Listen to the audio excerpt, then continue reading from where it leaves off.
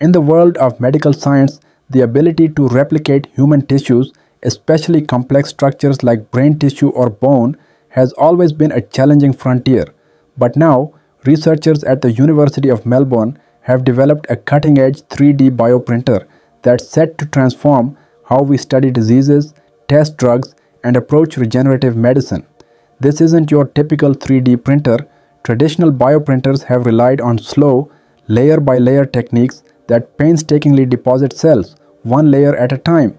This method not only takes time, but can also damage fragile cell structures, limiting the complexity of tissues that can be printed. But this new high-speed bioprinter is changing all of that. At the heart of this breakthrough are two major innovations: acoustic wave technology and an optical-based system. By using acoustic waves, researchers can manipulate cells with incredible precision. Tiny bubbles vibrate to create waves that gently but accurately position cells as needed. This ensures that the cells are organized exactly where they need to be, mimicking the complex architecture seen in real human tissues. This innovation addresses one of the biggest challenges in tissue printing: positioning cells correctly. Think of it like building a complex machine. Just as each part must be placed perfectly for the machine to work, cells in our tissues must also be precisely arranged. Without this organization, bioprinted tissues often fail to function as they should, leading to ineffective models for testing or research. But speed is another critical improvement. Unlike conventional bioprinters that require hours to produce even small structures, this new bioprinter completes the process in seconds, 350 times faster than previous methods. It prints directly onto standard lab plates, avoiding the need for fragile and time-consuming transfers that can damage the tissue structure. This new approach keeps the tissues sterile and intact, preserving their structural integrity. The bioprinter's speed doesn't just save time, it increases cell survival rates as well. Faster printing means cells aren't exposed to prolonged handling or stress, which is essential for creating viable, realistic tissue models.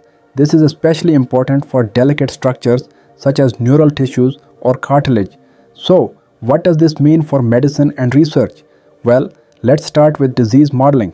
By accurately replicating human tissues, scientists can now create disease models that closely mirror how diseases impact specific organs. For example, imagine a researcher studying Alzheimer's disease using a 3D printed brain tissue model. They can observe how the disease affects brain cells, offering deeper insights into its progression. Pharmaceutical companies could also benefit enormously. Right now, drug testing often relies on animal models, which don't always translate well to human biology. With this bioprinter, researchers can create realistic human tissue models to test drug compounds, giving a much more accurate prediction of how a drug might interact with human cells. And then, there's the field of personalized medicine. Doctors could take a patient's own cells and use the bioprinter to replicate tissues that match their unique genetic makeup. This would allow for highly tailored treatments. Imagine being able to test how a patient's specific tissues respond to a drug before it's ever given to them. This technology could make that a reality. In regenerative medicine, the potential is equally exciting. Imagine bioprinting functional cartilage or even bone grafts for patients with injuries or degenerative diseases. While still an area of ongoing research, the precision and speed of this bioprinter bring us closer to creating complex structures that could one day replace damaged tissues or even organs. The implications extend into cancer research as well. Cancer cells are notoriously difficult to study due to their complex interactions with surrounding tissues. With this bioprinter, researchers can recreate tissue environments that mimic human tissues precisely, enabling them to observe how cancer cells behave in real-life conditions.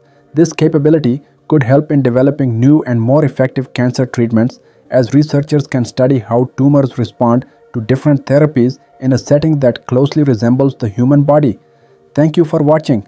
Don't forget to like, subscribe, and stay tuned for more on revolutionary technologies.